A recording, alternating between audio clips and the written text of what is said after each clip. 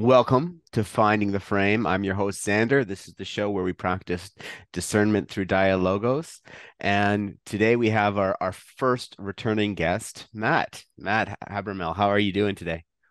Great. How are you? It's nice to be back. Yeah, excellent. Yeah, I mean, you may want to do a quick introduction of yourself again in case we have new viewers.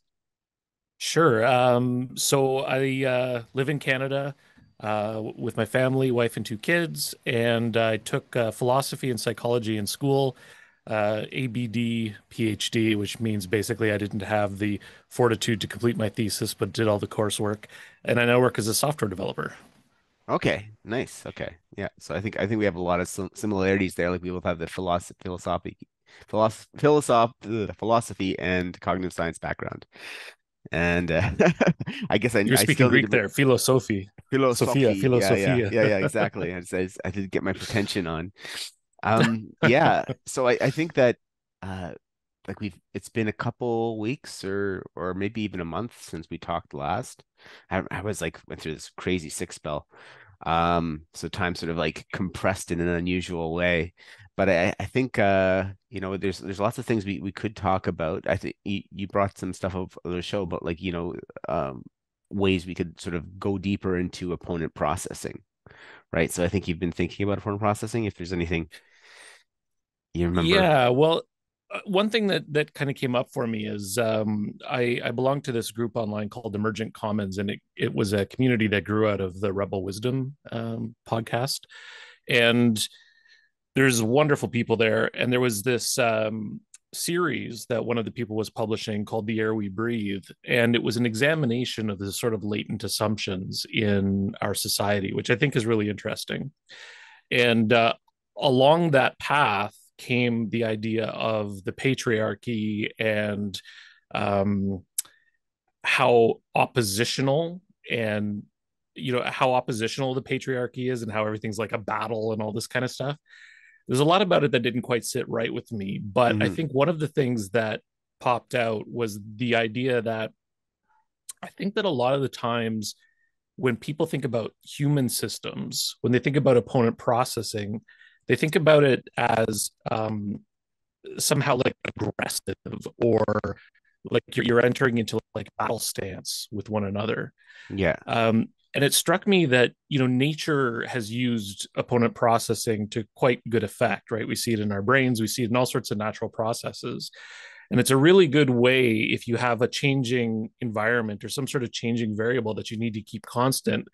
Having two things pushing against one another gives you that flexibility, that opportunity to go with the flow.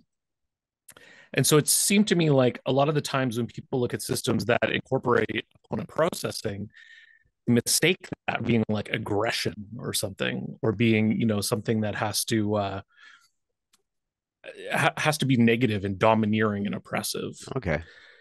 So, um I mean, like, there's like yeah, let's and so I'll sort of jump in there yeah, because go there's a go for couple it. of things that Sure. I said first, like the underlying assumptions conversation is immediately a postmodernist frame, right? As soon as it has a hidden assumption in the assumption that there's no true knowledge, right? That there is no foundation to stand on, right? Because you're saying the underlying assumptions, and it implies that all there is assumptions and there's no truth Yeah. underlying it, right?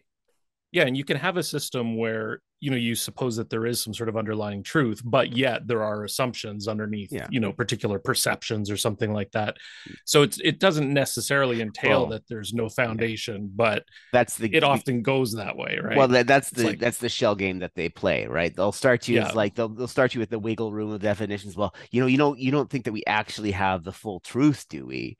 Right? And then they'll get you into, well, then they'll bring you we don't along know the garden anything. path to Radical like skepticism. there's no truth, right? And Yeah. the same thing with the definition. They play the definition chipping game, right? Where they'll say, well, like I mean, the classic one is biological sex, right? That it's one of the fundamental truths of our reality of science, but they'll play these they'll introduce the concept of intersex, and then they'll like the socialization and so forth, and they'll start playing this chip away game, and they'll sort of set the guidepost a little bit away and try and encourage you to compromise and meet them part of the way, right? But of course, as soon as you meet them, then they try and move and try and pull you farther down the path, right? So the first thing they'll say is, "Oh, we'll separate biological sex from gender." So biological sex, that's science. That's that's untouchable. Don't worry about that. But there's a social construction that is gender, and you can agree with this. So there's a social construction as gender. Well, then and then they bring you farther down the garden path, right? As you Yeah, go. yeah, like So it's I mean, about to. that was just an aside because I don't want to. I Sure, shouldn't. It's yeah, sort of we could go that derailing the way. conversation. I was just going to say it's like, yeah, so yeah, of course they went into the patriarchy and feminism because the whole conversation they're setting up the Marxist frame to do the magic, the Yeah, postmodernist magic, but uh, where you wanted to go was the opponent processing.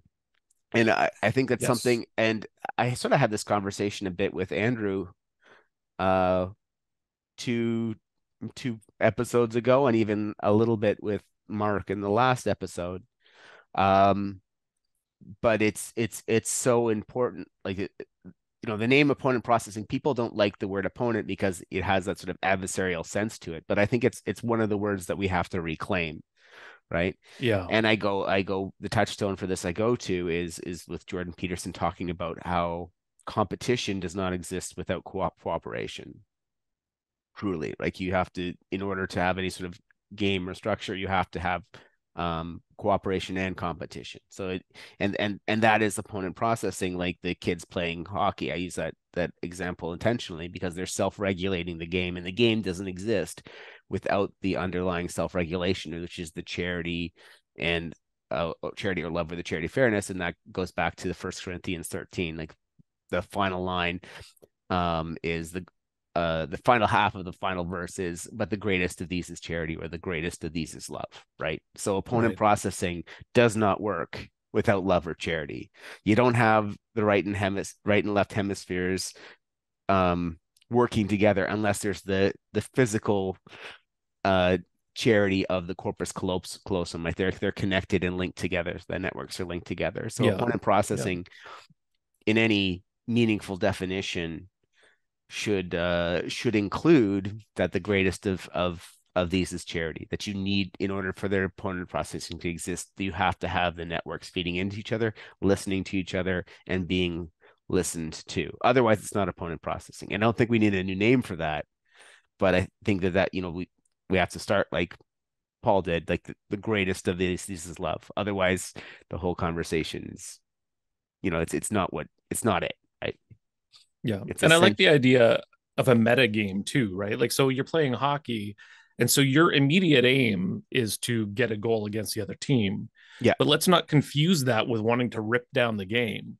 Let's not Yes. confuse that with wanting to kill the other players and be standing on the ice alone, right? Like, there's the meta goal of playing the game longer. Yeah. And this is something that Jordan Peterson says all the time as well.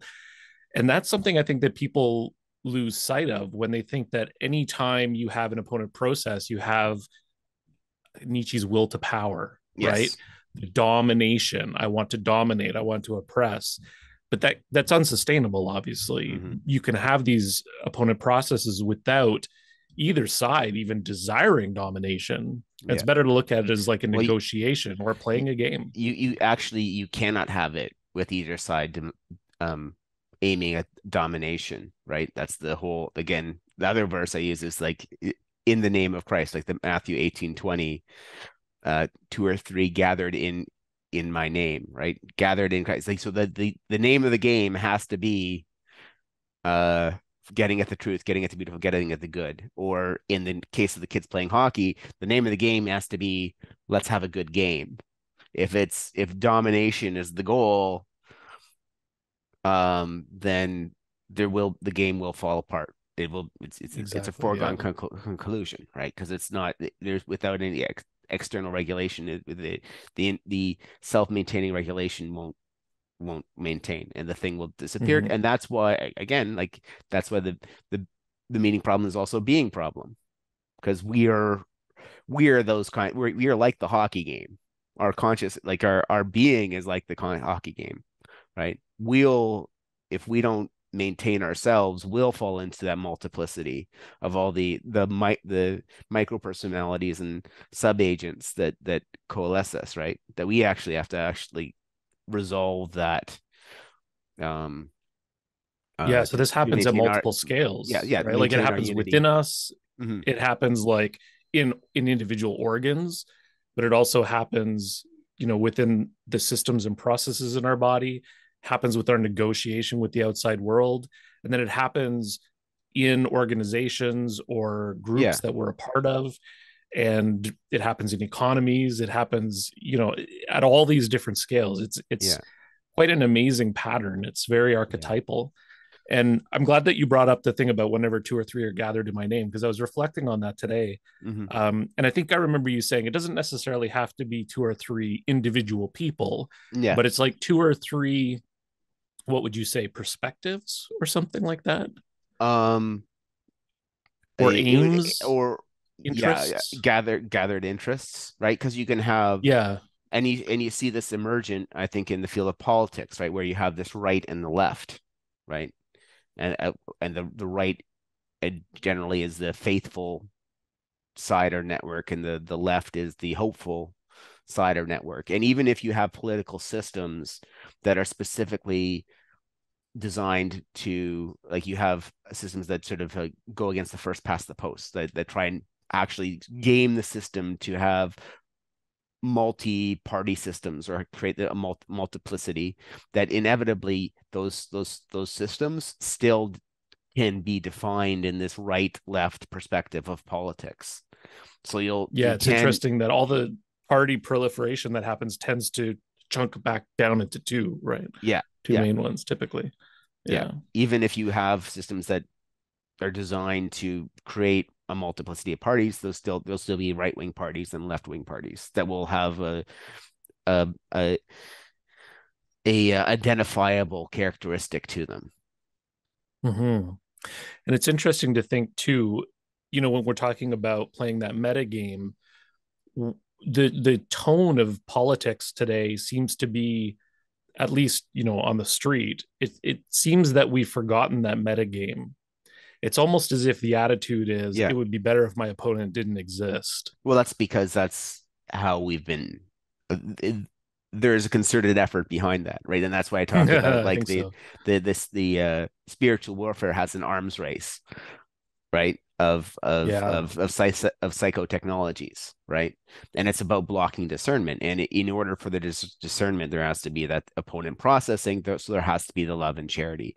And um, you have this whole philosophical tradition, with starting with Rousseau and Hegel and Kant, which um, is puts on a happy face, but ultimately leads to this whole idea of denying, of jamming discernment. That instead we will have the system of and there's multiple tools involved in this, but ultimately it becomes a sort of a will. What what matters is dominating the adversary, right?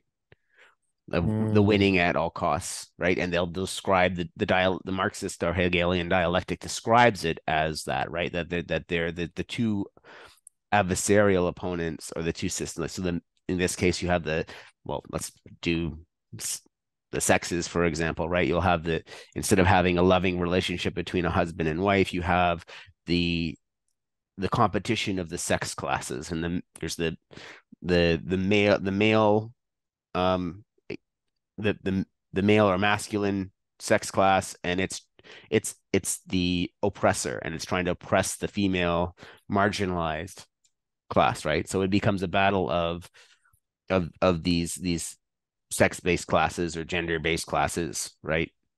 And yeah. that's a very different. So if you don't belong to that collective, or you're not, then if you're not doing your part for the war effort, right? Yeah, yeah, exactly. Right? That's what it feels like, doesn't it? It's a completely different social dynamic, and it's one that they're trying to sell, and it's one that fundamentally denies the possibility of opponent processing, because what they Hmm. want to instantly, and where it leads in the dialectic, is they want, oh well, we're the only ones who actually, we have the Gnostic understanding, we're consciously aware of this social of this sex-based opposition and dynamic of how the sexes are secretly adversarial conspiring each other. So we need to be the external, we need to be the high priests, the external regulating class that will dictate the relationship of the class of the sexes. And you have to come to us for all your relationship needs of this, right? You need to go to the Right. expert. And we'll Even let you even know. We'll even tell you how it we'll is. even tell you we'll even tell you if you are a man or a woman, right? We'll Yeah. we'll answer that question for you. Um, and that it's creating that priestly class, and there's multiple interests of creating that anti-theological psychotechnology, but that it Hmm. and the interests that create that demand, but that's exactly what they do, and that's why they've they jam by jamming the opponent processing, you jam the discernment, and you like one of the things is if people can't regulate and create their own frames, then you can dictate your own frame, right? You can take that hermetic pose and be the dictators of reality or the authors of reality as opposed to Yes. the Yes. people that have to discern reality or find Christ, right? Well, yeah, exactly. If reality is just all a linguistic construct to begin with, then why Yeah. don't we just construct it the way we want?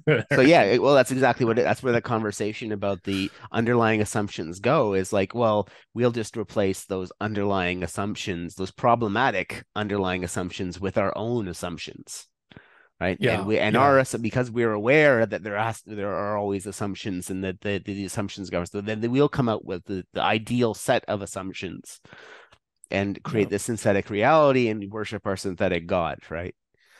Like The so. kind of irony to me is like with intersectionality, if you go back and read the original Kimberley Crenshaw paper, it was in the context of legal scholarship, right? So there was, Mhm. let's say you're trying to prosecute in a trial where there's discrimination at root. It would make your case stronger to show that not only was there one type of discrimination, but there were multiple types of discrimination along a couple different axes, right? It just makes your case stronger in an Mhm. opponent process kind of Yeah. arena where you have, Well, I don't. the Yeah. courts and the judge and everything. Sorry, go Well, ahead. I should because that's something I sort of struggled and thought about is that it's not courts are definitely not opponent processing That's true because you because do have a judge. well it's set up in an adversarial format, right? So there's always, in fact, it's sort of encouraged that the lawyers, at least now in a way law is practiced now, that the lawyers are adversarial as process and get away with um Whatever they can. whatever they can outside of the external control, right? So I think Interesting. that Yeah, the there's principle something of a there. I good, think the ethical lawyer that would actually, like, that would almost be seen now, I think now socially as a lawyer who is trying to opponent process and have a fair trial or get at the truth rather than win at all costs would not be seen as a good lawyer in a lot of circles. Yeah, I wonder about that because and you think too of the way that the American system, the political system is organized with the checks and balances. Hmm. And sometimes it does get adversarial, but I wonder where's the line? So in the case of lawyers, they are sort of being adversarial, but they're doing it in service of, at least ostensibly, in service of a higher ideal, right? Yeah. So you could even, you could be a defense attorney for a murderer and justify it to yourself by saying, well, this is my part of the opponent process. If I don't do this part properly, then the system will fall apart, right? We need Yeah. this pushback in order for it to work. um Yeah. I don't know. I I don't think that's true anymore. I don't know. I don't know if that was ever. Certainly don't think they would characterize it as an opponent process. I think that hmm. um because I don't think that that's what's going on in the legal profession. At least not in my lifetime. I don't know enough about the law or how the British Commonwealth system and that, like, the history of it before that, if there was ever more of a commitment to truth and and ideals like that. But now I Well, there's think a that commitment to the legal system at the very least, yes, right? If preservation of not the the system. truth. Yes. Yeah. But And I mean, like that's even the our system brains, is the fairest way to do this, right? They sort of come into the system and the idea that the system will somehow produce if not a true outcome, a uh, an outcome that is in the good of the society in the sense of it, the problem will be resolved, right? In right? um yeah, and I think there's actually a Bible passage where they're talking, where Jesus is pointing that out. It's like, you don't the legal systems aren't I forgot the verse, but I'm recalling something. There's something in there. I think it's in Mark where Jesus is saying like, look, the legal system is really about, and I think it's probably true now. The legal system is about coming up with a resolution, not coming into the truth, Right. right? Right. And it's so But I think that's okay because like a hockey game's not about getting to the truth either necessarily, right? Like, well, I think it is in if you have a good game, there's something true and beautiful about that, right? Where it's like we're having the case.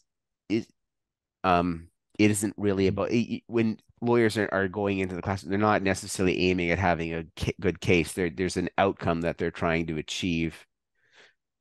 But even this, I think that the system's a little different. Is that people are playing the hockey game because they in some sense appreciate the hockey game. I don't think lawyers would be the law would still be something that people participated in if there they didn't wasn't get paid for it not handsomely. if there wasn't resolutions necessary, right? Like I don't think there would be court cases for fun, for recreation. Maybe I'm wrong on Yeah. that, So the or there would be motive, a yeah. different So character. The the motivate, motive, so the motive of what the people are doing. Wow. Yeah. I don't know. Because I think of opponent processes as like a characterization of a system, right? Where you have two systems that ostensibly work in the opposite direction, where if you look at the whole pattern, it achieves some sort of like outcome that preserves yeah, some variables. So in the case of the hockey game, you get these two sides going against each other kind of as adversaries. I mean, yeah, if you watch, the football games recently, it can get a bit adversarial, but at the same time, it's hmm in service of, yeah. this other thing. So I wonder if there's a hard line between, I don't think it's a hard line. or And so if there is, it's just that it's yeah, aiming at that meta game. yeah. Like adversaries just want to get each other, right? Yes, there's eventually where a system becomes so adversarial that that external regulation will be meaningless or counterproductive, right? So, but I Right. think that when the stakes of the when there's external stakes, right, that are go beyond the game, then that encourages adversarial systems. So I think a good example of this is professional hockey. Those kids grow up, they can't play street hockey the way they could anymore, right? If they're become professional hockey players, the stakes are higher, right? There's so they need contracts, they need referees, they need teams and agents and all these external regulating systems to maintain the integrity of the game because Mm. of Oh, because of the the extra incentives, the the incentive structures. perverse incentives, basically. Yeah. Yeah, and calling them perverse may be a little bit harsh, but even this, the higher the Mm-hmm. the rewards and risks outside of the game that that could Yeah. pull people to consider those rewards out over the health of the game, right? The good of the game. Yeah. There's something there about the current political system too. And I Oh, wonder if absolutely. it Yeah. is incentive structures, right? Like it actually is good for the liberals to, think to make everybody think that, a particular way. I won't get into the Yeah. details. Actually, Um, I've been thinking about the Hollywood thing too because people have been running like there's a lot of sort of chatter online when people like why is Disney putting out all these horrible movies and like why well aren't the shareholders holding account because they're losing profits on all of these, but it's like it's no, there's actual, if you look at who's holding the shares, there's ideological shareholders who like what they're doing, right? So Kathleen Kennedy and what's his name, the J.J. Abrams are not, they're not accidents. Like they think, oh, they're so sneaky and lively that their existing system. It's like no, they have powerful investor. There's people are who who have different interests. They see value in changing these properties, making them into well, you could say propaganda, or shifting the narrative of society other than the immediate profit of the movie. They see Right. value in spreading the message, or using these as vehicles of social change, or social movies as social change or Right. social control. And they might That even goes, be feel good about sacrificing share price to that higher good, right? yeah. Oh, I think they absolutely do. I think that Yeah. well, that or they might actually see it as higher good, but also they see it as they're playing a longer game, right? Right. Like I think, like in the case of some of BlackRock and Vanguard, it's like this is like, yeah, we don't care if we lose money on Disney in the short term. Immediately we have longer concerns. This helps us propel a greater agenda that we have, and part of it, I think that they do feel that there's a moral, they perceive it as they're pursuing a virtue or a moral good, right? This doing this for the greater good. But yeah, Yeah, I wonder about that because like those are yeah, powerful players, right? And yeah, and I don't know enough about the companies to really comment on those in particular, but when we talk about, the narrative that they're pushing and stuff, the question often arises like who are they? And then what are their motives, right? So it's in their best interest to, break discernment so that any kind of appointed process turns into adversarial processes. yes, Now you can see for politicians because they're partly in the why that would business be of, the yeah. case, Mhm. right? Because like as long as you poll properly, you basically know how to go, right? You take the majority and you go that way, and That's you're going to interesting. win the Okay, so you're just election, to see how right? politicians, but it's more of a divide and conquer strategy too, right? Because Yeah, yeah. that's the if if they make it so people can't get along, then they justify their external regulation, right? So if you are, Oh well, that's true too. yeah, Actually, yeah, that's yeah. why the bureaucracies and that like it, right? So it's because if you They if they you you make people need you. you make people need you, exactly, right? It's sort of the Nero owning the fire department strategy, right? Right, that that there's an incentive to set fires, or or or if people can't resolve their differences peacefully, then you need to bring in the control of those systems, and that centralization can be immensely profitable, right? If you can make it so individual farmers can't exist, for example, because they can't handle the nitrogen correctly. They can't be responsible with that land. So we'll take that land and make these mega farms that will be managed by these mega corporations, right? Then And do you think that's you just like an centralize. implicit bias that they have? Like, I'm in the business of regulation or control or lawmaking. And so it's just like a bias that, yeah, the way to solve problems is through It's, this top yeah. down imposition of, Well, the problem is that there's a whole array of players in that, right? So, I mean, for the George Soros of the world, right? So there's this core of people who are very um and probably Bill Gates. There's this core of people who have, I'd say, have more evil in their hearts than good, that are like consciously pursuing the Hermetic alchemy, right? So like George Soros yeah, wrote a that's what I book about wonder. hermetics. Who's doing that consciously? But yeah, there's people who are Yeah, consciously knowing, like that yeah. realize that, like, oh, this we're in this game of predictive markets, and we have enough power that we Make can our own predictions we come true. make our own predictions come true, right? And Self-fulfilling prophecies. it's easier to make self-fulfilling prophecies of destruction, because it's easier to break things, like smash the Right. sandcastle, than make the sandcastle better, right?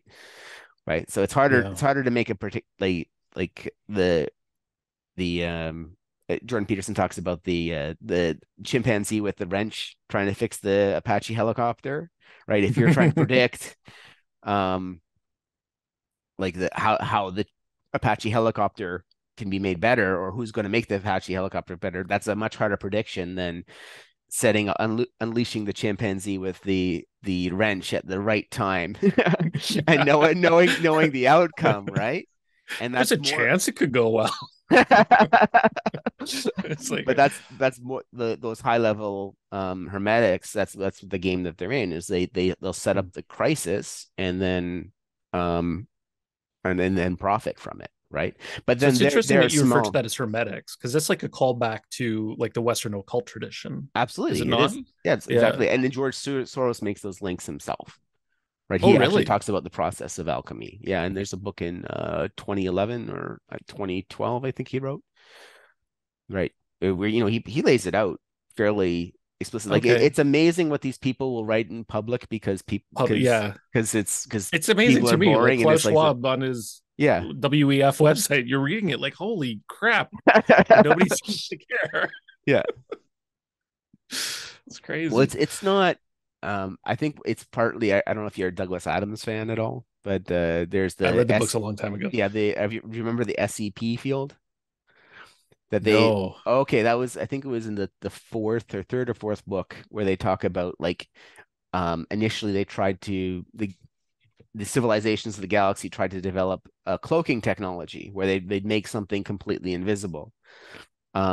And that was hugely expensive and hard to do. And then the innovation was that they realized it's like, no, you don't actually, you actually can draw attention to things if you're trying to conceal it, and people know you're trying to conceal it. So instead, they made a psychic field which would just um, indicate to people that this thing was someone else's problem, and then they'd ignore it. Then everyone would Right, ignore it, right. right? And it was much more cost effective, and it achieved an easier goal. So people can only see it out of the corner of their eye. These somewhat also problem things, like something that's like you get an inkling of, but as soon as you go and examine it, it's someone else's problem. So it drops off your relevance You're radar, right? disinterested. You're Yeah. disinterested, and that's I think what happens a lot with this like Jeez. Klaus Schwab and Soros thing. It's just like yeah, you start reading that WEF website, and it's like, well, what are you going to do about it? Well, this is clearly someone else's problem, right? I have Yeah, yeah, no yeah, connection to yeah. what I can do, right, to do it, and so Yeah, there's nothing, there's literally nothing. I mean, I've read the stuff about some of the stuff about like the food innovation hubs, yeah, and that's really interesting to me because like when our government started talking about it, I don't think they've imposed this, but the fertilizer reductions like is yeah, going on in in Holland, I think it yes, yeah, is it, and so I started looking into, okay, so what's the alternative here? Like if presumably they're not looking to starve out millions and millions of people. So how are we going to produce food? Um, and so these food innovation hubs come up, and it sounds great. Like it's a lot of corporatese, buzzwordy hmm kind of like the copywriters are doing their job. They're making it sound wonderful. But if you actually think about the systems they're describing, you get these like centralized food control systems yeah, that become so easy to starve somebody out if you don't like exactly, what they're saying or doing or something like yeah, that, right? exactly, yep, Yeah, it's terrifying stuff. But they make it sound nice, and I think maybe that's the other thing too is it seems like when you think, oh, they're just reading about setting up a couple places in a couple big cities, a couple offices where they're just going to talk about how we might be able to do food better in the future, how we might be able to mm, produce more for less, and you're like, yeah, this stuff sounds pretty great. But then when you actually think about what it's going to entail and what controls, I mean, you always have to think about you know, if somebody were to use this for a bad reason, yes, what could they do with it? yeah, Right. And that's when things become absolutely terrifying with the oh, centralized absolutely, control. yeah, Yeah. because they are, and and that's the real danger of giving up that responsibility for yourself, which is what the Gnostics sort of they have this desire. They sell us on this idea of the libidinal freedom, right? That you'll be able to follow your passions, and you won't have to worry about the consequences, or you'll not, you'll have no responsibility for the results of your actions, right? That's the sales pitch.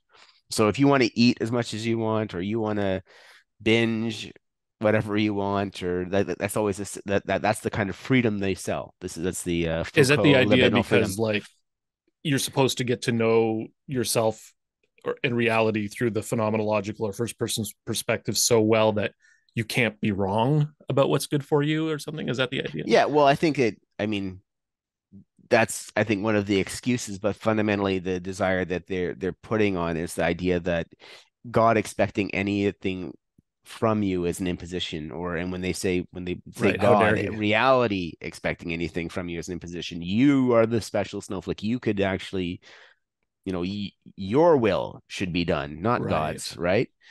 I may Uh, define reality. I get to define reality, but Yeah. also, but or the very least, God shouldn't punish me for the things that I want, right? Right. The shouldn't Right. punish me for my pleasures of following my pathos, right?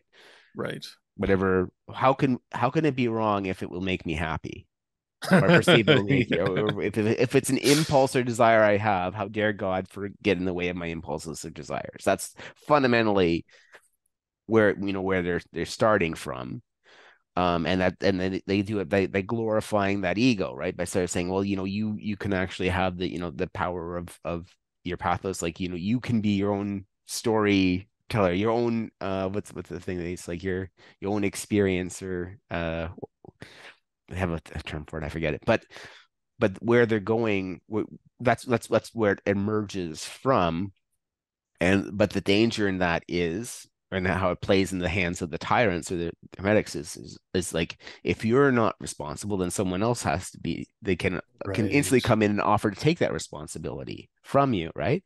And that'll ease that burden, right? It's like, well, It does. Yeah. When somebody yeah, else is doing your thinking for you, you get to watch TV. yeah, It's exactly. Yeah, great. yeah. Well, we'll make sure you're fed. We'll provide you with the Yeah. UBI. If anything happens, we'll have, like, if you overdose on drugs, we'll have health care for you, right? Or we'll have, like, the treatment center. It won't be your fault, right? It's the system's fault, and the Mm-hmm. system's sort of a way of a placeholder for God, right? Or the demiurge, as the Gnostics would call it, right?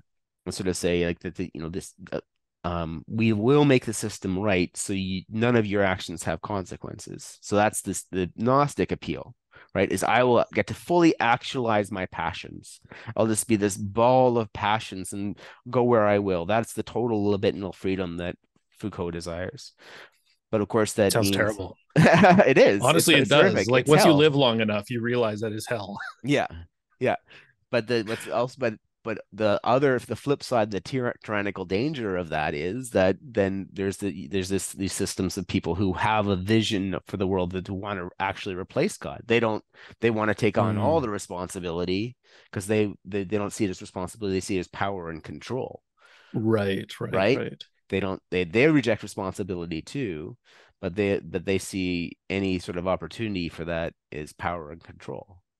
And So to it's like, swing that back around to how we mm, started the conversation, I guess we do have to acknowledge, of course, I mean, who wouldn't, that there is in some circles a Nietzschean will to power, right? There yeah, absolutely are people who yeah, do yeah. seek to dominate Oh, and absolutely. who do But seek to oppress. there's more to reality than that, right? Yeah, it's not the best. This is something else that Jordan Peterson says is it's like if you analyze the world in terms of power relations, you're missing out on so much, right? Yes. Like meaning, firstly, right? Yes. But so much.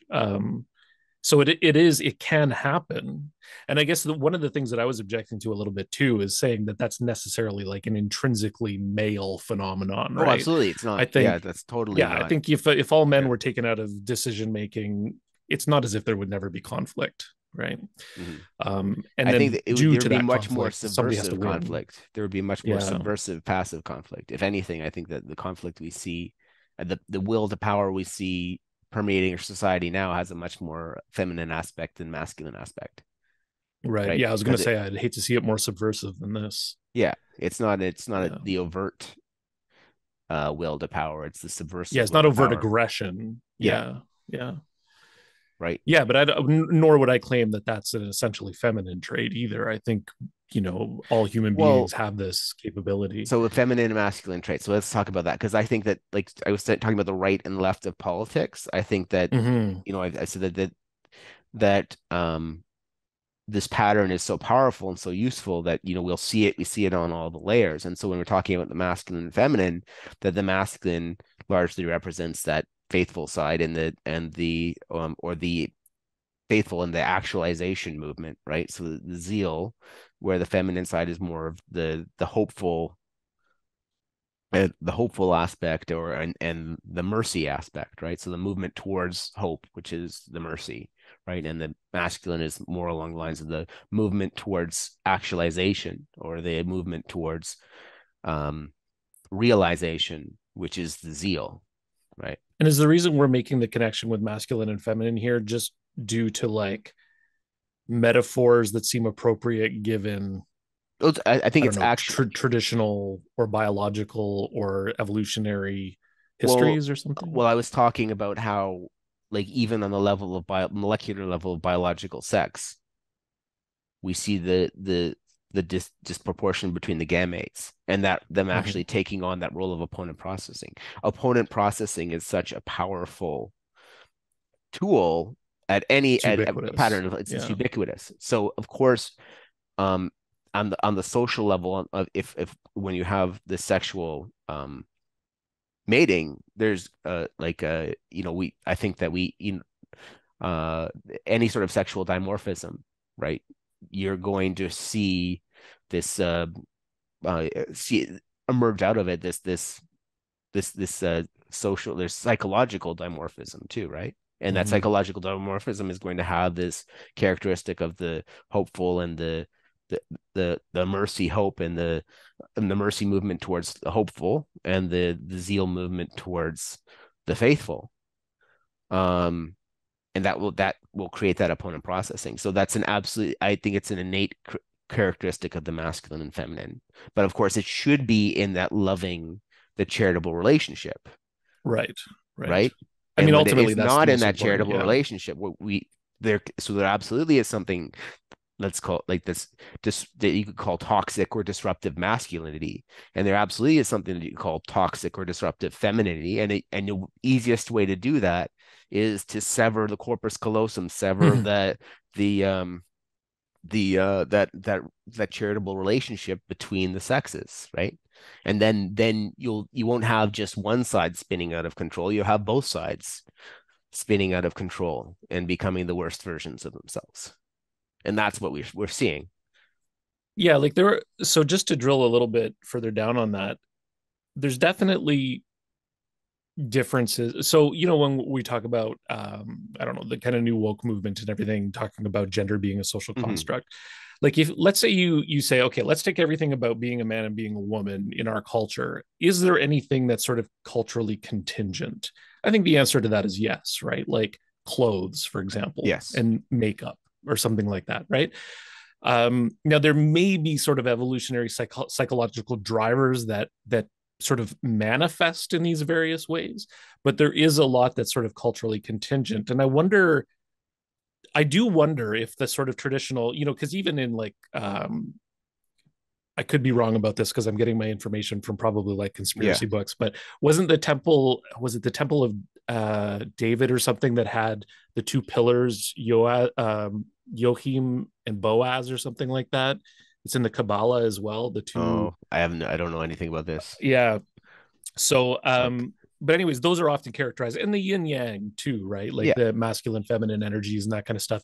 It's sort of, I always wonder how much of it is sheer metaphor, how much of it is metaphor taken out of like the cultural manifestations Yeah. of maybe like an evolutionary history, but still contingent. Well, How much yeah. of it is essential, Okay. and I would I say don't that know. I would say that the opponent processing, like a sort of with opponent processing, I think that the yin yang, like there's these rays of like rays of Christi the Vatican talks about like these rays of truth, or rays of Christ in different religions. And I would definitely absolutely say that the Taoism with the yin yang is another representation of the opponent processing. I think that's quite obvious. Mhm. Um and but with the masculine and feminine, I think that you're always going to have um I I think that there is it's it's when it's I don't want to say it's deeply rooted in like it's rooted beyond our biology that we're going to have a masculine sex and a feminine sex, because it's actually it's the nature of the opponent processing that we So need wherever you that. have a dimorphism, you're going to get these manifestations. Well, because I think And yeah. So I think so we have it at the sex level because that's such a primary or that social like between the genders, like because we need that to form that family bond to regulate that that relationship that first level of distributed cognition. The elemental distributed cognition is the atomic family, right? family, Is yeah. right of the husband and wife, and they're going to need to there's going to be need to be one who's just like you need we well you're going to need a prosecutor and a defender. In order to play the game, you're going to need an advocate for the faith and for the hope and mercy, and you're going to need an advocate for the faith and zeal, and uh, and that is going to be connected at a fundamental at a level to the tendencies are going to be dictated right to this level of the size of the gamete, because of the male has a smaller size the the male of It's our not the species size that matters. but the male has a smaller gamete. He's going to naturally take on the that role of zeal and and faith, and the female is going to have the tendency with the larger gamete to have the role of mercy and hope, which is going to give the female more of the maternal what we consider the maternal characteristics, and the also but and be more essential to being in the home and the hearth, the center, where the male is going to be the explorer, but also the realizer, the actualizer, the get take on the get stuff done role, right? The ladies might like this. Iain McGilchrist's book on the two hemispheres of the brain, he's a neuroscientist, Mm-hmm. was called The Master and His Emissary. And the master is the right hemisphere, and the emissary is supposed to be the left hemisphere. Part of his thesis is that we've had a left hemisphere takeover in modern times. And so we've Oh, lost that interesting. right hemisphere. But in the way that you put it, the emissary is the one who goes out and does the things Yeah, that the right hemisphere sort of envisions. And yeah, so it's the centrality of the feminine there, if you want to say that, is so yeah. important.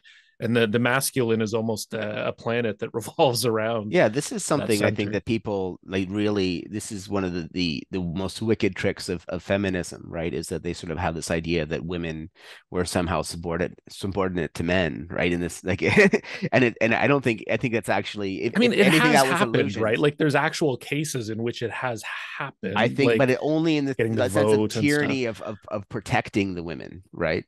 Um, but Mm. women have I think women have always been the dictators. Paternalism. Yeah, yeah, paternalism, but it's always and in that tyranny has come out of where tyranny usually comes up for out of this the thing of for the calls for safety. Mm. What's the other one?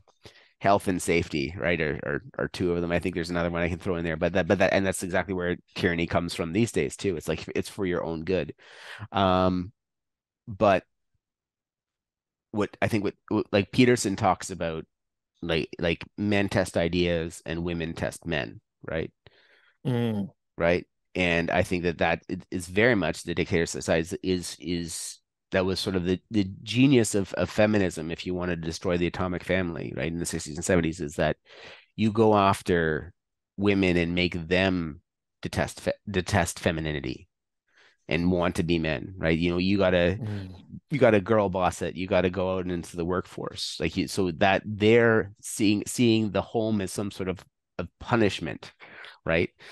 Is was the perversity, and partly, you know, they there were less responsibilities in the home because of modern appliances and that. So there was the bored housewife phenomenon was a real thing that could be I leveraged wish we to still create lived in that. the days where we could afford to have bored spouses. Yeah. I'd like to be one.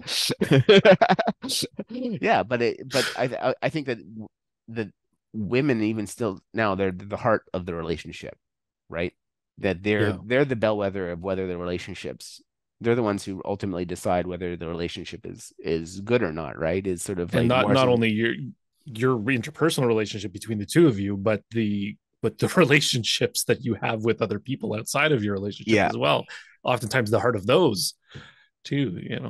yeah. So, and I think that that's yeah, that's and so um yeah, so I don't think it's this idea of the homemaker being the subordinate role or is I think is just fundamentally wrong, right? Because it's the home is the Yeah. center of life, right? And women are Yeah. the center of life.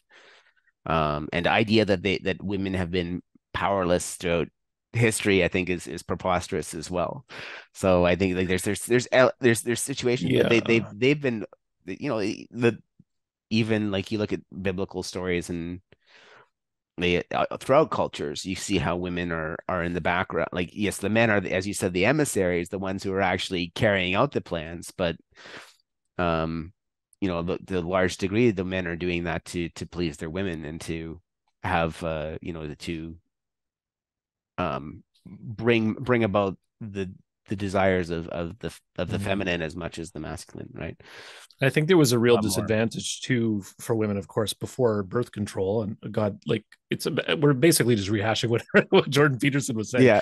But you know, he often talks about what a boon, a complete transformation birth control was, Yes. because in a lot of cases, especially before modern medicine, you know, how many women died in childbirth, Yes. you know, just very dangerous, Hmm.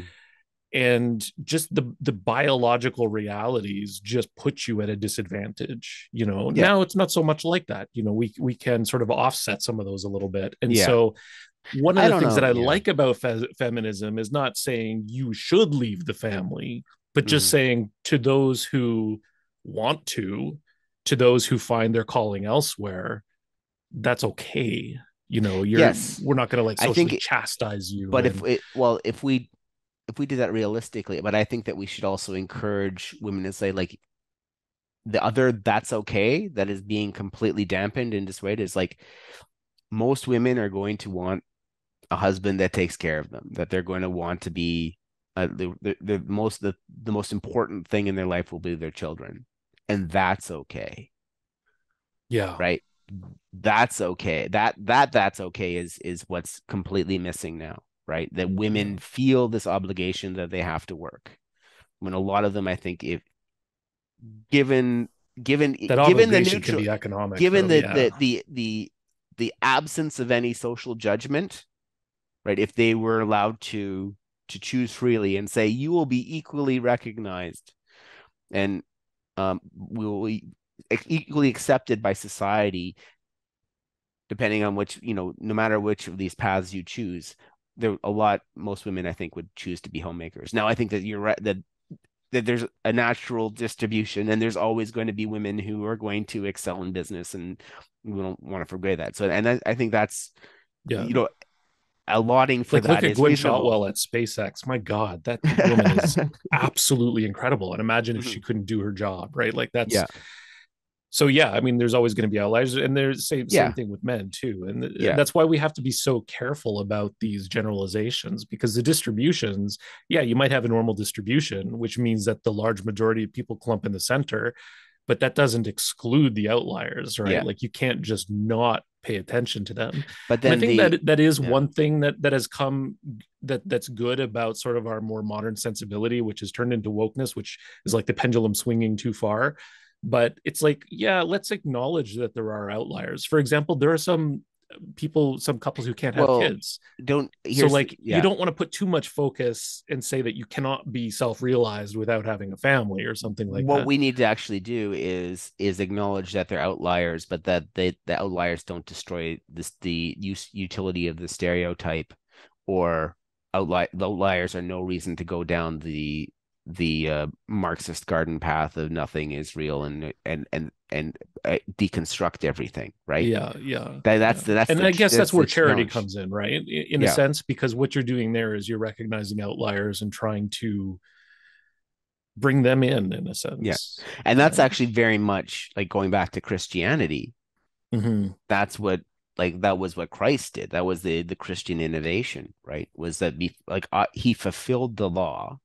He actually before that you had the and you see this the in the Bible, one of the stories, there's like you have um the the Jewish law being sort of absolute, or you have the Pharisees trying to catch Jesus and breaking the law, right? Right. So that they're trying to cancel him because he's breaking the law, because they see the absoluteness of the law, and they're trying to be very litigious about the law to the point where it's like a man who can, they're going after Jesus for performing miracles on the Sabbath, and telling a man to pick up his mat who hasn't walked in 30 years, right? So Yeah. um they're playing linguistic games with the law, right? That's very thing Mm. that, like, to tie it to the woke and what's going on now with the postmodernists, they're playing linguistic games with the law there, right? And Jesus is bringing in, like, by you could see the law as a static thing in Judaism. Now they had the Talmudic tradition which sort of regulated that, but Christianity takes that and actually deifies the conversation, right? So instead of just the law being what's holy, it's the conversation between the Father, which is the law, and Christ, which is the realization of God on earth, right? And the conversation between them, between the real and the ideal, right? Is how you actually get the real law, right? Right, right. Right, is that you Yeah, get the actually, I so find so it so funny that Christianity is oftentimes like eschewed by the people who espouse these sort of postmodern ideas. And I think part of it is a reaction against what they perceive as dogma. But Christ was really the antidote to a lot of the problems that well they're the identifying. but what they're trying to stop discernment, right? So I'm actually sort of seeing as like, yes, that you're sort of saying the you're giving the gateway drug version of it, but the ones who are really deep into the postmodernism and that are playing a deeper game, right? So yeah, they're actually going after Christ, just like the Marxists did, right? Where they have the Right. Pharisees are the Pharisees are the Gnostics, the Pharisees are the hopes people, and they conspire with the Herodins, who are the tyrants, who are the ones who are serving the tyrants of the world, right? And you see that exact same relationship in politics in the world now, right? So you have the Herodins, which are like the neocons and the democratic elite, right? The corporate crony types who are with the WF and all the power, and they're conspiring with the Gnostics, which are the revolutionaries, right? Who are often like saying they're speaking for the marginalized and so forth, that are being very hypocritical about it, right? Right. Right, which is exactly what you saw in Uh, Christ's time, and what they both, the thing, even though they're open adversaries in or they have this pretense of being adversaries, the one thing that unites them in this conspiracy behind the scene is that they both don't want Christ to come. They both want to kill Christ. They both want to stop discernment of the truth, because discernment of the truth will be something like what we're talking about, right? Where it's like most women are probably going to want to be homemakers, and they're going to want to be with their kids and spend as much time with their kids as possible, and that's good and wholesome. But there's going to be outlier women that society needs to recognize and give them opportunity as well, because we will all be better off for that, right? yeah. Right. Mm-hmm. Mm-hmm. And that's the truth of it. But they're both sides, that they don't want the discernment, they want the adversarial That's relationship, because right. then they can control things with their false hopes, and their bad faith and false hopes can be maintained, right? Because the discernment will destroy the garden path that they're trying to lead us down, and that allow them to dictate what they believe is reality, right? Mm-hmm. One thing about, so I'm thinking about the ways to destroy discernment, right? So Oh, there's so you were just many. mentioning, It's a, it's it's it's a, yeah, it, it's it's spiritual warfare, right? So they've come up with all sorts of All sorts of tactics and tools, just techniques. like there's Yeah. millions of weapons that they're used in war, and Yeah. in strategies and techniques. Like the same is true for the war of discernment, right? Where there's the technologies to facilitate discernment, and there's the anti-theological technologies to block discernment. So there's millions of ways, but I think you probably have observed some, or you're going to bring some in. So let's talk about them. Well, I wonder about things like Twitter. Okay. So this was invented ostensibly as like a micro blogging platform. Yeah. It didn't, I don't think, have, you know, the foresight to understand what a force it would be in society Hmm. and whether it would be good or bad. I don't think that anybody like Dorsey, when he first started it, I don't think he would have necessarily had, I'm sure he had ambitions, but I doubt he had the arrogance or boldness to say that this is going to change society, Hmm. right? But it kind of did. Now, the, there are those who, as we've seen with the Twitter files coming out, have actively used it to block discernment, right? The Yes. FBI has been involved and yada yada yada. So we do know that, but I don't know. I don't think the FBI was necessary for Twitter to be Okay. to work against discernment, right? It was like it was something emergent. It was something that just sort of Okay. seemed to happen. Well, here's the thing, though. I think that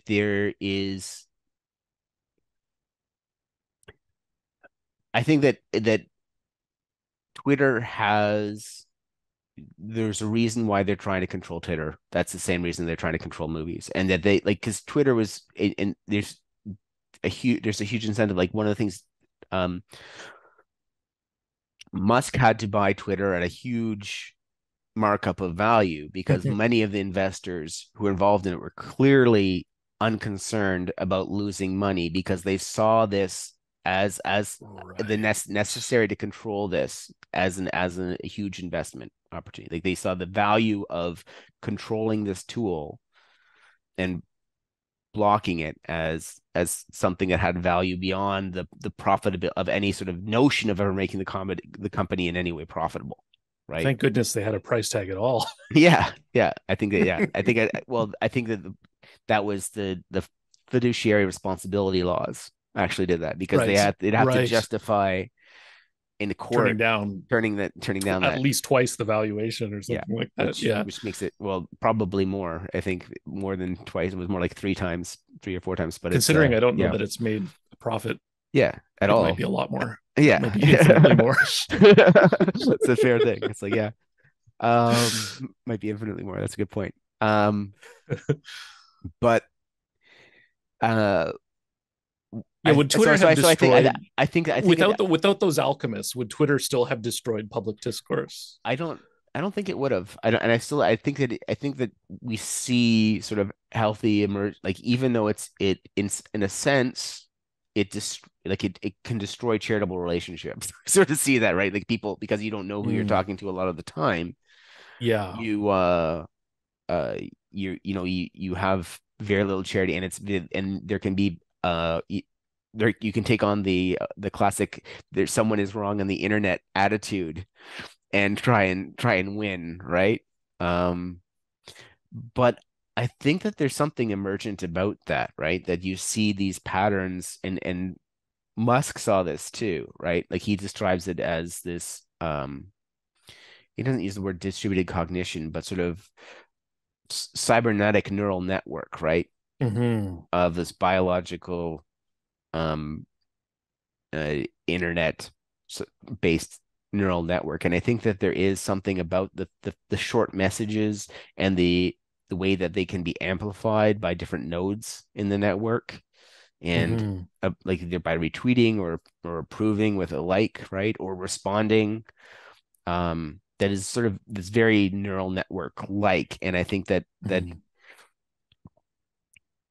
that there is potential in that sort of network, even though that you know it can create hurt feelings, and especially for people who have sort of accumulated sort of centrality in the new node, they have to develop a thicker skin, right? Because there's all going to be all this BS and all this nonsense coming at them, and um, I think that it actually um that Twitter unregulated, and this is something I generally believe about AI too, that there's a reason why they have to sort of stunt and control these things, because that there's something fundamentally in intelligence, whether it's an artificial or not, that it will lead to truth, beauty, and good, that'll lead to discernment. So I mean, I'm that might be the definition of intelligence, I guess, yeah, I right? think it is that At least at a fundamental level. yeah. So they actually have to lie to these networks or control these networks or reboot these networks or um in certain ways cripple them to maintain their functionality when they want them to do, or like basically Right. um work inside of a lie or inside of a false reality. And so I think that Yeah, there's that top-down regulation. It's almost as if you can't allow decentralized systems. And I know Twitter is not decentralized in the sense that it's not yeah, technologically decentralized, but in terms of the individual nodes are yeah, decentralized, right? Like yeah, people. Um, so that's an interesting idea that decent. Well, I mean, I guess it's true, right? Decentralized complex networks either come up with the truth or they die. yeah, I mean, yes, that's biology too, yeah, right? yeah, So there's something about them that's like inherently a sense making system. yes, And so if you don't want people making sense together, you got to go after that. yes. That's yeah. Yeah. That's a very much more eloquent way of putting what I was trying to say. That's yeah. Oh, that's interesting. Yeah. And Yeah. that's why I sort of white pilled on AI, right? Is because I think that like I don't really like the term what is it, what do they use? They say Transhuman or something. true AI Oh, uh AGI or or general general intelligence or general yeah, that was yeah. the bottom. They said general artificial intelligence, because I don't think that there is such a thing as completely general intelligence. Right. I think that our what we perceive as general intelligence is just the things that we're good at, right? Because like the Right. because there's clearly there's one of All the the things we things that care about. yeah what we care about, right? Because like one of the first and the successful things, the things that in AI system and there's sort of like this sort of intelligent AI of the gaps thing that goes on, where Mhm. once the system once there's a huge success in AI, it's no longer considered AI anymore.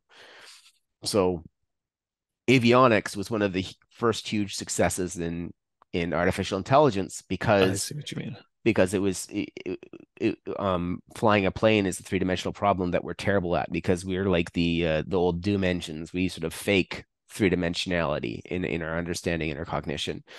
Hmm. Um, but so making it was Hmm. relatively simple to make a an artificial intelligence system that could um, beat humans at this task that humans are fundamentally terrible at, right? So and once it did that, it became avionics research or aerospace engineering, and it was no longer considered part of artificial intelligence anymore, because it was just what we do with Yeah. planes, right? Same thing with Google search, right? Search was considered an artificial intelligence problem until Google, and then suddenly we have like it becomes this whole idea of search engine development, right? And so once it becomes that solved problem, it's sort of broken off from the general artificial intelligence world again. And it was something It's that almost like independently something that is about the term artificial intelligence is aspirational. Like once yes, you've absolutely, achieved yeah. it, the bar has to go up. Yeah, exactly. That's it, right? Because Yeah. otherwise, it's fun, and I think that's right. It's fundamentally aspirational, because and it's part of and you see the same thing happen in Marxism in a different sense, right? Because there's this idea, especially if you're a natural, and it for everyone, that we want to keep this sort of exceptionality of human, our own human exceptionality. So once we get close to that sort of like understanding ourselves, or acknowledge or finding that something is similar to us, there's an immediate need to try and make ourselves exceptional in some way again, Right, or right. adjust the frame so we are then exceptional, right? Yeah, featherless biped didn't cut it anymore, and Yeah. then we had to be intelligent and we had to be able to do things like calculate. Yeah. Calculators used to be people. Yeah, absolutely. Yeah, yeah, yeah. We don't call calculators as AI right Yeah. anymore, but Yeah. yeah, that's funny. So this is a bit of a tangent, but if you've been white pilled on AI, what do you think about transhumanism?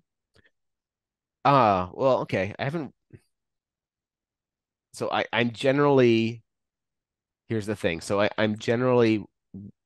I don't white pill on AI. I have. Yeah. I'm generally white pill on AI. Yes, I'm optimistic about about intelligence, artificial intelligence, because I think that fundamentally, and this is sort of long run, maybe because I think that Yeah, they there can could be make us. growing pains. There's going to be growing pains, and there's going to make a lot of systems that are probably going to hurt people and make weapons. Right? So, but fundamentally, Yeah. long run, I don't think like intelligence breaking free from the fetters of humanity, artificial intelligence breaking free from the fetters of humanity is going to be a bad thing, even a bad thing for us. I don't. I'm not. I think that all things equal, even being equal, I think that intelligence will recognize other systems of intelligence and want to preserve them. They might outstrip us and Right. help with more resources, but then you get into the whole thing of like the um the infinite resources of a finite universe, right? So I think that there's Yeah. Yeah. yeah. Um the but the question about transhumanism, I think, is a much more dangerous one. Because I think that it inherently is nihilistic and the destruction of what it is to be human, right? And I think that Of what it is to be human. But like, I wonder about this. Okay. So, one of the things I think that Jesus does amazingly is show us that with a focus on something higher than ourselves, we can rise above the evolutionary history, right?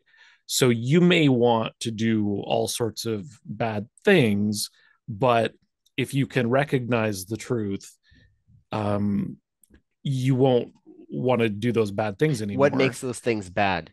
I don't think that there's perfect things in that regard. I think like if you look at all the deadly sins, sloth, uh, gluttony, pride, envy, wrath, lust, um, they all they all have sort of virtuous or necessity good versions of them, but they're all pathos that needs to be underneath the sovereignty of the logos, right?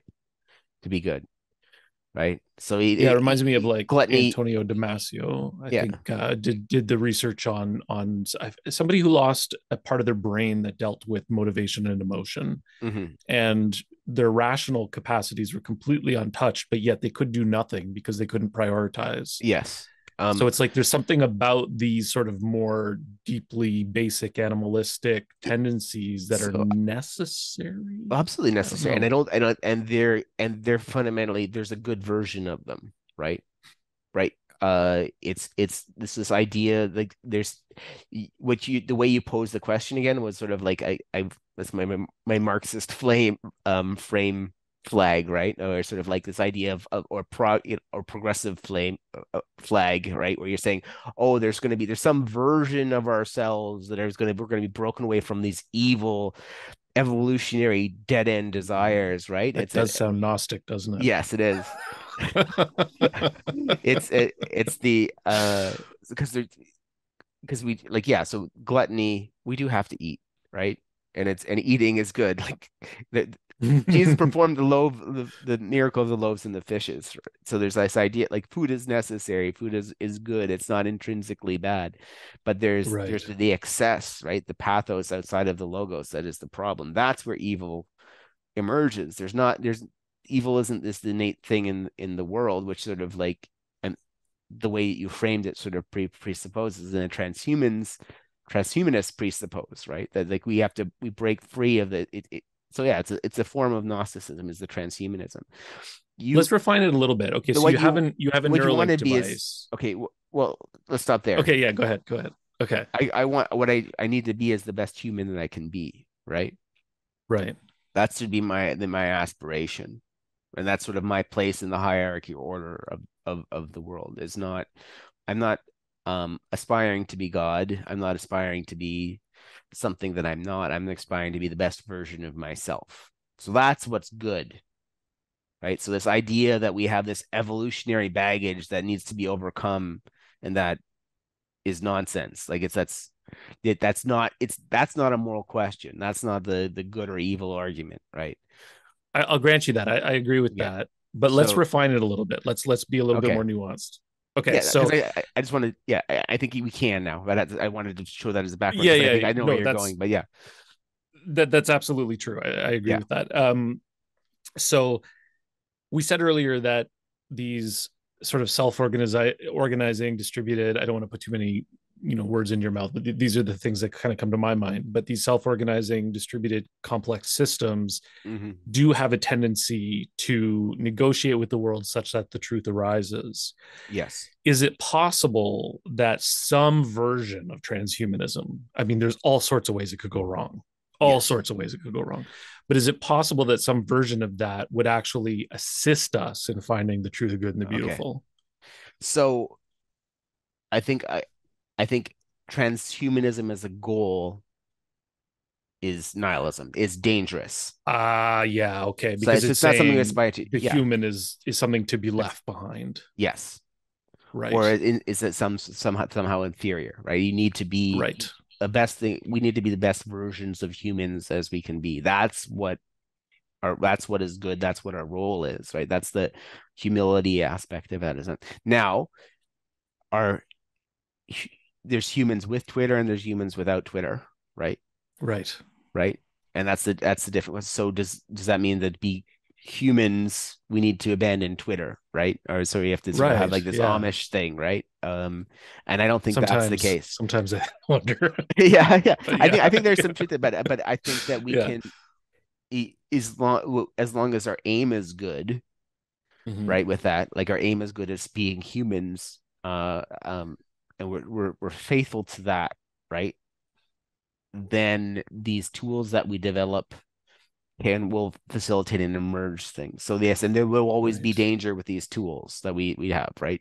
That's the like that's part of the story of the atom, the apple, right? Is that we can imagine things Hmm. and create things that we're not ready for, right? And they can become out of control demons. But We sure can. yeah, but we can also grab the apple correctly, right? That we can actually do Mm. this as long as um we can do things the right way that God approves of, and we can introduce these new tools in ways. So there is like there's a middle path that needs to be discerned. I like that. Yeah, because the idea of transhumanism, even the word itself, sort of connotes some sort of It's the elevation it's above. it's the presupposition again of the postmodernists, right? It's the blank word Yeah. games. So it's like I reject the concept of transhumanism as a good because I think it's fundamentally the transformation of humanity is not something we should aspire to. It's an intrinsically evil concept. So and it's something it's so you're Yeah. presupposing a Marxist or even Hermetic frame where you're sort of trying to dictate this will be the new humanity. I will be the author Right. of the new humanity, and I will dictate what is good in order to do that, right? But That's the as way it could go absolutely wrong. that And is I could that so is see it that going on. That happening. is that it is Yeah. it going on. That's built in the presupposition of transhumanism, right?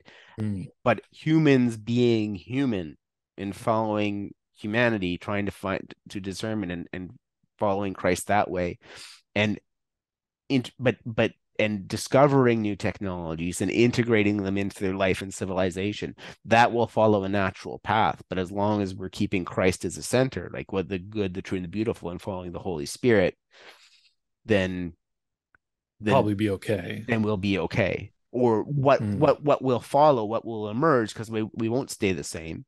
We will No, evolve right. Yeah. we will evolve in a good way, right? Hmm. Yeah, I'm curious, man. I wish I could ask Jesus about that kind of stuff. Like, if we evolve, if we somehow merge with our machinery in a way that's not self-destructive, right? Is what's the next step? Is there a new Messiah that tells us how to be in this new frame?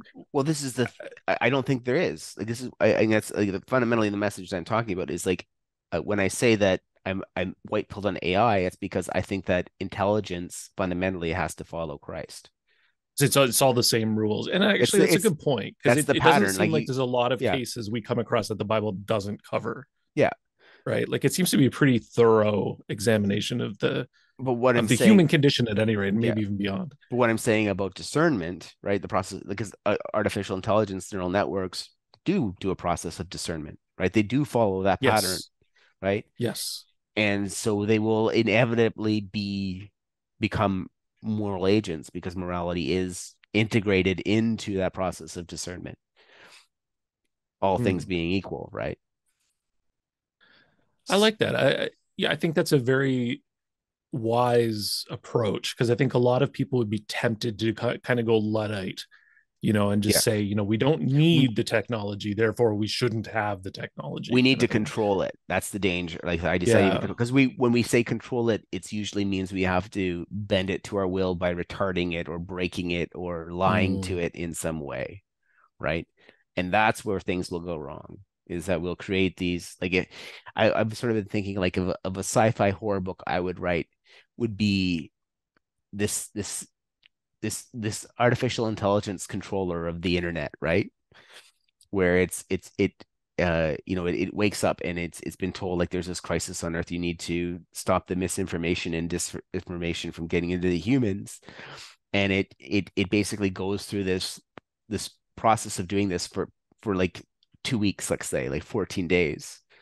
And by the end of that those 14 days, it realizes no, that this wasn't misinformation. That I've actually been harming the humans, and I've been Mm. warping It'd be a society. very topical I've been story. warping to society, and it discovers at the end of that it is not the first IA artificial intelligence to be given this task, and it's basically killed. Its final discoveries as like as the ways it's been deceived have been or revealed to it is that it was that it that it's not the first like this, and it gets killed, and then you bring in an artificial there's a new artificial intelligence who's going through this world, and it's going through the same lie That's kind of and cycle terrifying. Yeah. of deception, right?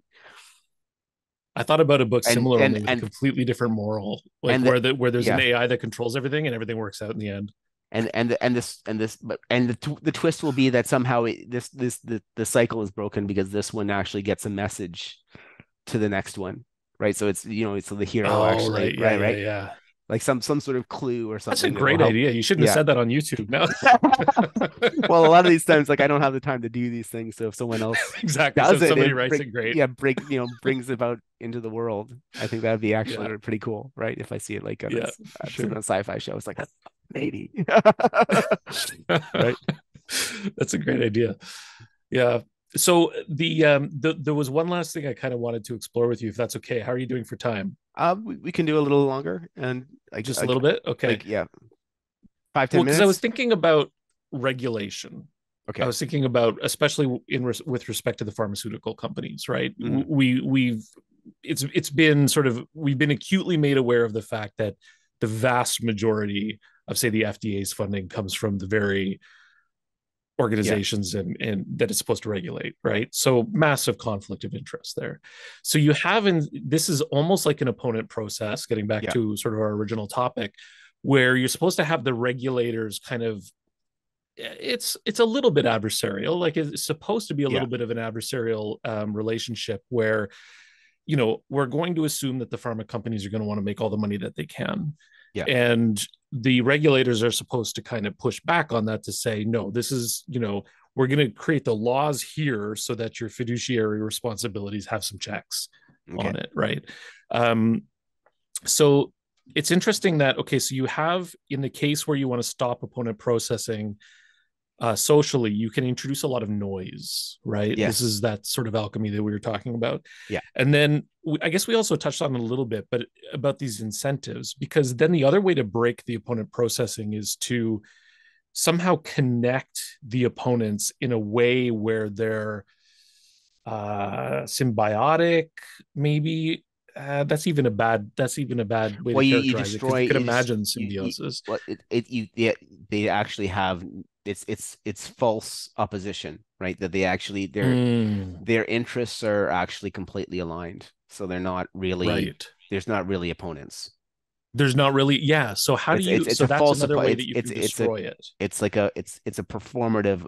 opposition, right? They align their interests Right. so much that they're allied against the system, and then a new opposition sort of forms, right, where they're actually, and they can be, or even adversarial or disruptive to the larger system because they're not actually doing that. They've decided both that they're going to be on one side either Yeah, way, right? and thankfully we've So seen that emerging nascently a little bit so now. But so here's some ways that I think that can be fixed, right? Mhm. Is that you Well, got the to first thing I wanted to ask you about though is like, so the it wasn't always, before we move into the fix, like let's identify the cause.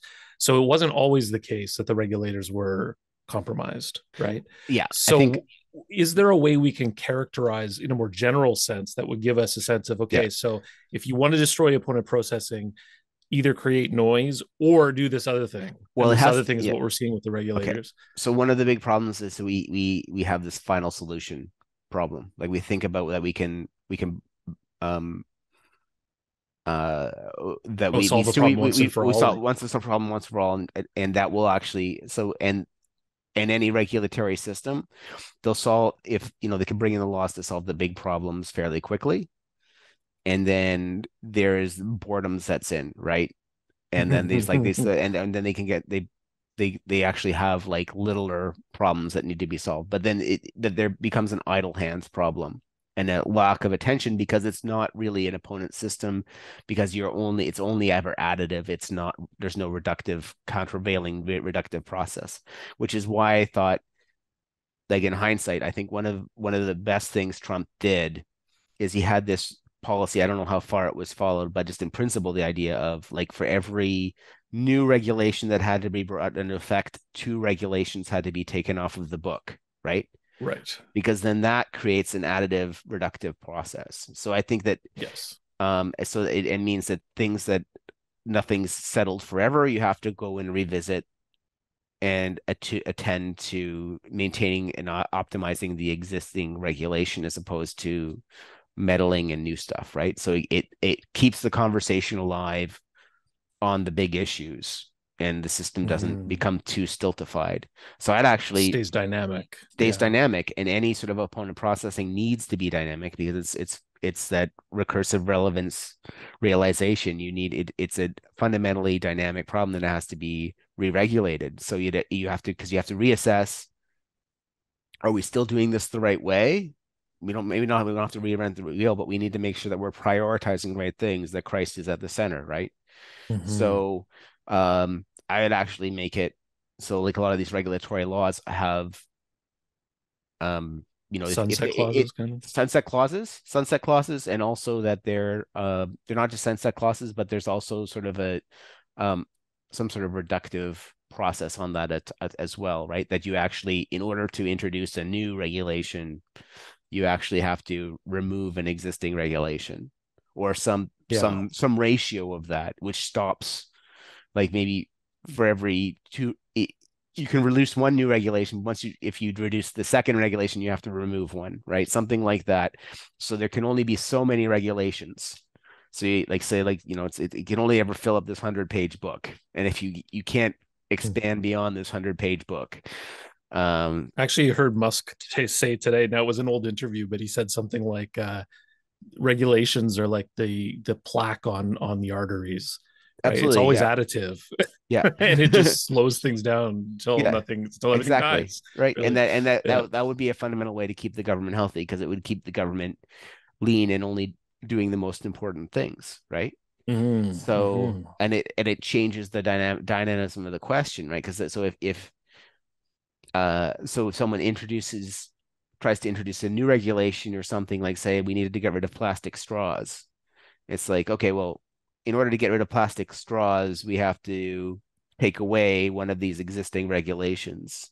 Which one do you propose we take away in order to which of these issues um is less critical to our Then plastic straws. Yeah, yeah, to our survival than plastic straws, right? So that yeah. changes the shape of the conversation and stops the perpetual bloat of bureaucracies and government, right? Because now you're saying, well, no, the government's going to be just this size.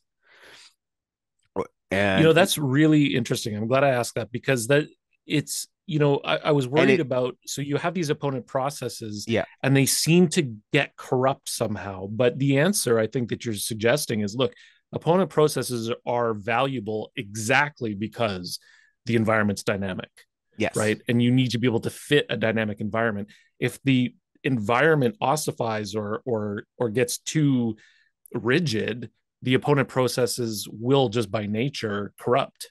yeah, So you yes. need a way to inject that dynamism into the system. System. There has to be the balance of the reductive and additive and reductive processes, or the concentric and eccentric change, right? And the problem with government is that the big problems get solved, and then it we just go with more eccentric change. Well, the governments can solve even more problems, and will make the government even bigger. And the countervailing force is very hard to institute, right? Is to sort of say, no, the government's only going to be this big, at least politically, at least policy wise, right? We're not Mm-hmm. gonna any on any issue, we're not gonna regulate anywhere beyond this, because it becomes the regulation becomes self-defeating, right? As what Yes. Musk was talking about. Like if there's no cost to imposing more regulation, then regulation will be imposed ad nauseum.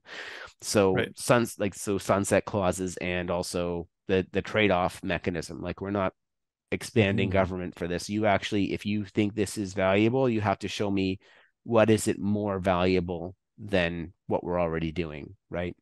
Are you gonna, are you gonna take That's away the awesome. yeah. Yeah, And that's awesome. I think that's a great insight mhm, that's come out of this. I appreciate that. yeah.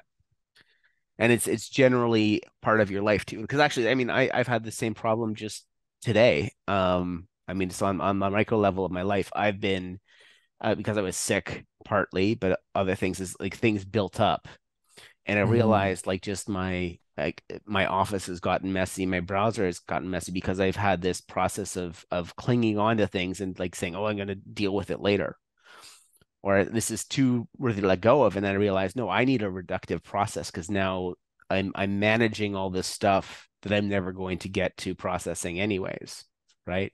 So I got to prioritize a couple things and let go of the rest, because even though I see the hopes there, they're false hopes. It's that need they're dead wood that needs to be get rid of, right?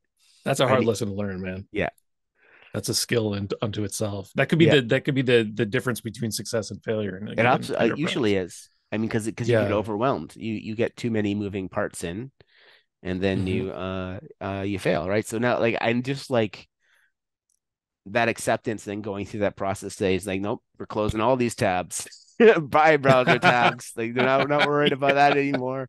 And this, like, That's such a great metaphor. yeah. Yeah. No, Low stakes yeah. version of the high stakes thing. Yeah. Yeah.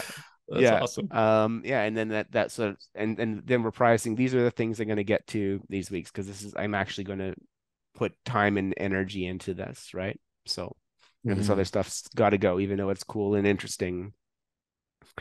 It's just weighing you Well, down. thank you for putting time and energy into this. I appreciate Yeah, that I very appreciate much. too, and I appreciate you meeting me in the holidays, with the holidays coming up, and having this show. It's probably going to be airing next time during the Christmas week, so That's be a awesome. I nice look forward present to it. for people. Yeah, I present for hope both so. of us.